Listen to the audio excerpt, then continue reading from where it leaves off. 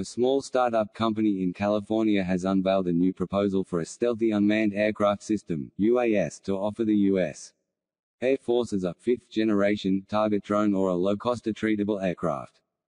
Tehachapi, California-based Sierra Technical Services, a company founded by previously retired Lockheed Martin Skunk Works engineers, unveiled the first photos of the completed fifth-generation aerial target, 5GAT, prototype after completing engine tests on the ground.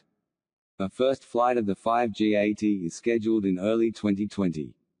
The name of the aircraft is derived from its origins as a prototype funded by the Defense Department's Director of Operational Test and Evaluation, DOT&E, says Roger Hayes, President and CEO of Sierra Technical Services.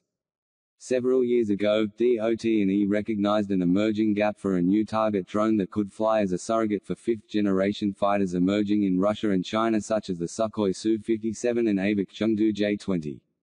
In 2017, DOT&E awarded Sierra Technical Services a $15.9 million contract to develop the 5GAT prototype, Hayes said. The pace of assembly has been dictated by the availability of parts cannibalized from other military aircraft, such as the engines and metallic components from the Northrop T-38 TRA. Inner and F-5 fighter, as well as aileron actuators from the Boeing F/A-18, Hayes said.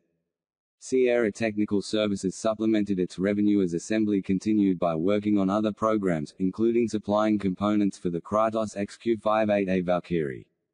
As development continued, the Air Force started to develop interest in a fifth-generation target. The service has awarded Lockheed Martin a contract to develop the AIM-260 Joint Advanced Tactical Missile, which is being designed to counter the PLACE-15 missile fielded on China's J-20 fighter. The Air Force needs to test the AIM-260 and other missiles against a representative threat.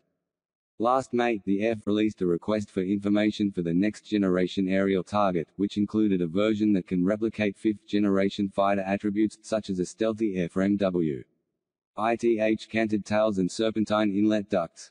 The Air Force also is developing a concept to pair manned fighters such as the F-22 and F-35 with an unmanned partner, known sometimes as a loyal wingman.